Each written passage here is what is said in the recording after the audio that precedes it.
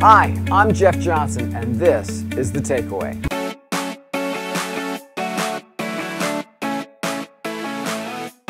This is The Takeaway, recorded September 11th, 2016. No team starts out wanting to lose. Today at San Jacinto Assembly, we kicked off. And we recognize that not only is the football season starting today in earnest with all the teams playing, but we are walking into a very powerful season, and I'm inviting you to join us on a journey over the next 5 months. Philippians says this out of chapter 3, forgetting what is behind and straining. Now, there's two great things that are going on there. First of all, we can't live in the past. Sure, we have to deal with some of the things in our past, but we can't live there. But we also have to strain toward what is ahead. Sometimes it's hard work to move ahead, but I press on toward the goal to win the prize for which God has called me heavenward in Christ Jesus.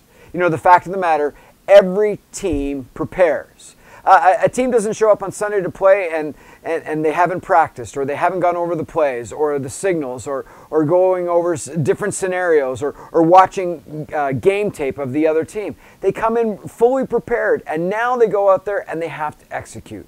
Folks, it's time for the church to execute too. It's time for you as a believer to take that which God has poured into your life today and begin to move the ball forward in your life and be purposed and do that which God has called you to do. And there's so much that we can do, and there's things that we can physically do, but the battle we have to understand isn't just physical. There is a spiritual battle going on, and that battle, whether we want to recognize it or not, is a significant one. Ephesians 6:12 says, for our struggle is not against flesh and blood, but against the rulers, against the authorities, against the powers of this dark world, and against the spiritual forces of evil in the heavenly realms.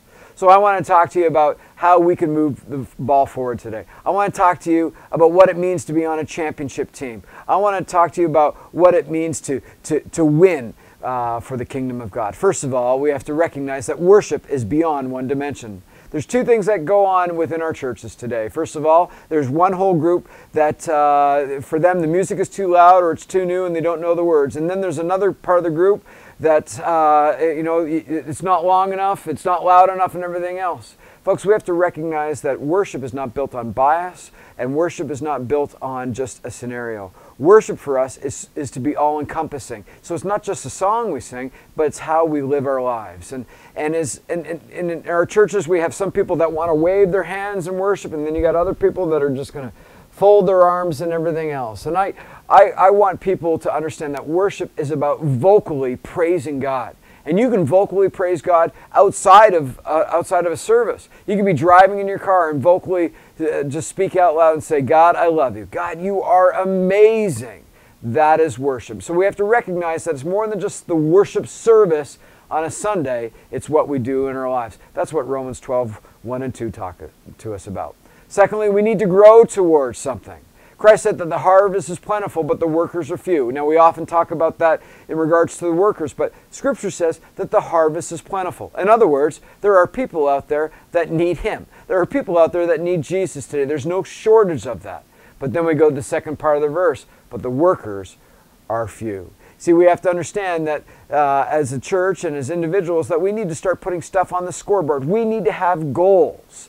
And our goals here at San Jacinto Assembly are very significant. We are believing in the next 5 months for 150 folks to give their lives to Jesus. And that equal number to be baptized in water and to be filled with the Holy Spirit. We're also believing for an increase in our attendance of 250 folks. That means we're going to have to add another service, but we believe that now is the time, and that goes on the scoreboard. We also know that in order to continue growing, we need to serve, and we need to increase the ranks of our team, and we need to backfill some key positions, and we need to move others into key positions as others step back from something, or they want to change how they're serving in the church. And so there are all kinds of ways to serve, and we just need to do that. And the breadth of those opportunities cover the gamut. And some just need 15 minutes a week, and some would need more, but there's something for everyone. And the whole idea of go, well, if we only practice church inside the walls of the church, then we're missing the whole point. and we need to go. We've been very active the last few months finding key points in our city to go pray.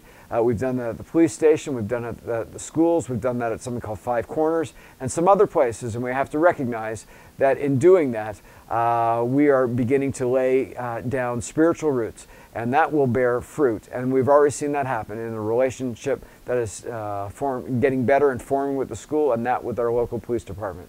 And then finally, the idea of connect. Not everyone that watches these is here at San Jacinto Assembly.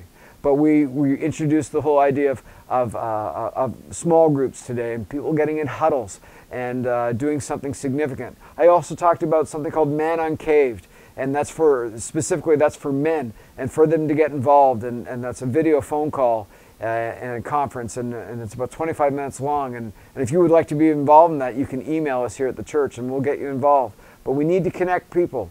We need to be smaller sometimes before we can be bigger. It's not when we're going to have a need in our life. It's not if, it's just when. And things come along, and I'll tell you, it's so much easier to have a church family when something is going off the rails. I can speak from experience in this. And so, folks, I want to challenge you today that you are to be a part of a championship team. You are designed to win. And because of that, one thing you can do right now that gets you on the game field is to go ahead and share this video today. Share this on Facebook. Share it with everyone you can, because when you do that, you help take this message out literally to thousands of people. So your one simple act of sharing this video carries incredible weight for the kingdom. Hey, I want to thank you so much for tuning in. God bless you, and this is The Takeaway.